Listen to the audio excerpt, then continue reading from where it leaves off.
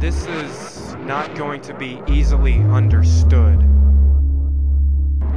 You have to pay very, very close attention to the story. And hopefully you'll be able to get the meaning out of it that I put into it, but if not, I'm sorry.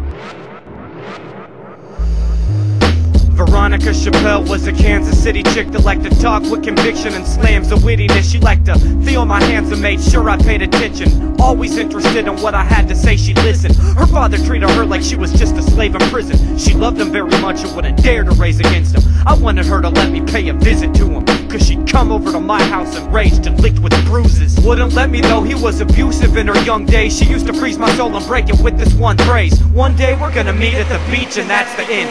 This phrase is something I could never truly comprehend and didn't try. Didn't have a lot of friends, just different guys that like to get her high, then strip her flat physique and lick her thighs. We met in 8th grade and clicked ever since. Her bus stop was last, so I never saw her house and never went. A lot of guys tried to fuck and most of them did, but I never asked for more than a friend. My boys was like, she's just a dumb slut with bare legs that wears red and talks like a fucking airhead. But she was brilliant though, they just didn't know that. She never had a clever reply to throw back. She'd just seduce them calmly with her beauty always potent, go to the bar and find a new guy to walk back home with. I'd give her a disappointed gaze, but she'd creep into my spinal column with her little phrase, which had me steadily in love, but she was heavy into drugs. She'd get high and tell me about the heaven up above, like she knew, which made her soul so magnificent. On psychedelics or a dosage of lithium, platter postage and ferocious barbiturates, no-dough focus and some horse pills of mini thins.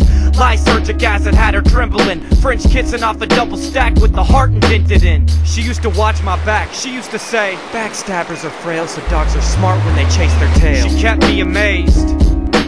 She kept my soul and made my life with her phrase. 3:08 a.m. I get a call on my phone. Something's wrong, I can tell by JoJo's tone. He said, Veronica was hit by a train, she committed suicide. I told you that bitch insane. I hung up the phone with a rush of tears in my eyes. Bloodstream cool, but I was really not surprised. I must have lied in bed for hours, maybe even days, thinking about she probably used to play me with that phrase and talk like she was a mermaid with a great soul, like she was an angel, like she grabbed my life and take control.